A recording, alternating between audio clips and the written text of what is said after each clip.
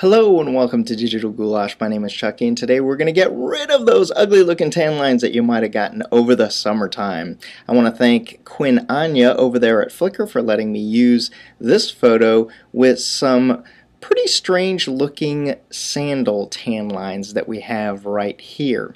I'm using this under the Creative Commons license, and it is a great photo for being able to show you how to get rid of tan lines. Now the first thing that I did was I went over and I checked out whether or not I could change the hue or maybe change the blending mode, and I tried all these different methods, and it turns out the easiest one is very quick to use. Let's go ahead and click this visibility icon, and as you can see, the tan lines aren't completely gone, but it has reduced the whiteness of the areas that did not get any sun. So let's go ahead and cycle those on and off. Let me go ahead and show you how I did that. I'm going to go ahead and drag this over to the recycle bin over there in my layers palette. Now the first thing that we need to do is we need to do a Command or a Control J. If you haven't figured that one out, you really need to learn that Command or Control J.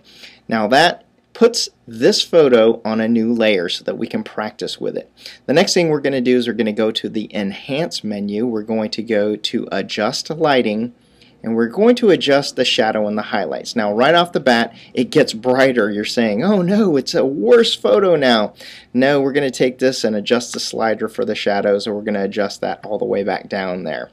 Then what we're going to do is we're going to darken the highlights, and this is where the magic comes in. Do not worry about anywhere except where the missing tan line is, right here.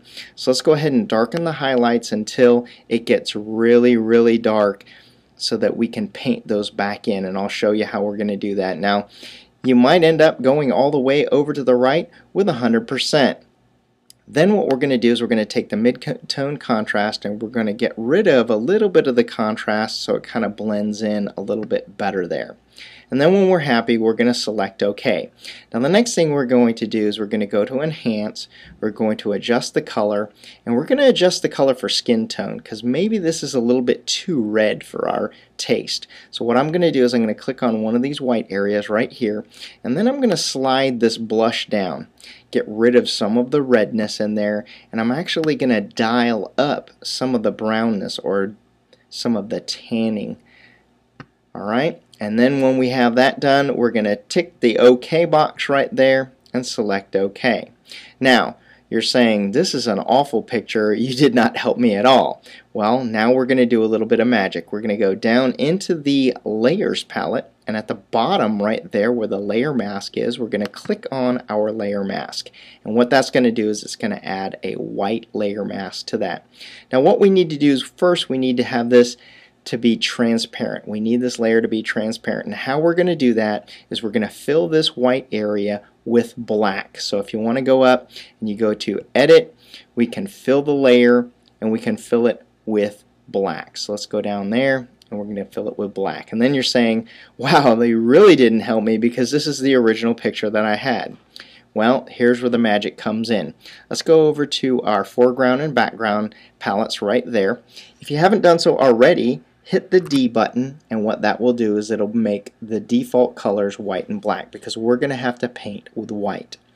Now once we have white in our foreground, if black is in your foreground, just hit the X key and it will put the white in the foreground there.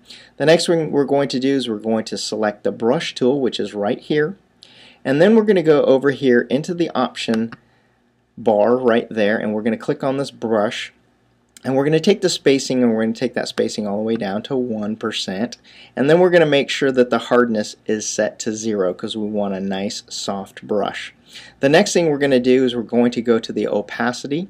You can either slide left or right to be able to get to 5%, or you can just click the down arrow and then slide this slider over there. 5 or 6% is a really good opacity there. Then what we're going to do is we're going to adjust the size of the brush just a little bit smaller than the white areas that we want to paint. Now in the US we can go to the right side of our P key, and there are some bracket keys. If you are in other countries, what you need to do is you need to go into your Photoshop and see where those shortcuts are. Now, there's, I guess, a lot of different keyboards out there, so I'm not going to try to name them all.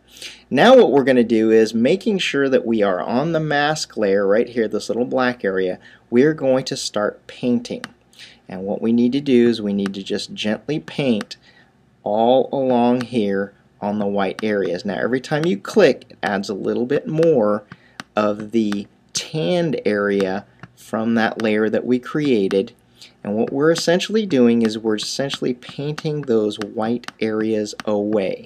So every time you click on your image, it's going to darken up those white areas right in there. So I've almost got this one painted back in. I'm going to scrub over here a little bit more. It's a little bit white. It's a little bit too white there. Going to scrub a little bit more over here. Now be careful not to overlap too much. Now we're going to paint a little bit more on this white area, and the reason why we're using such a low opacity is because we want to just bring up those colors a little bit at a time. We don't want to sit there and just paint it and then it won't look very realistic. So just keep painting, just keep adding a little bit more color. As you keep going along, just keep adding just a tiny bit more color into the whiter areas of the missing tan.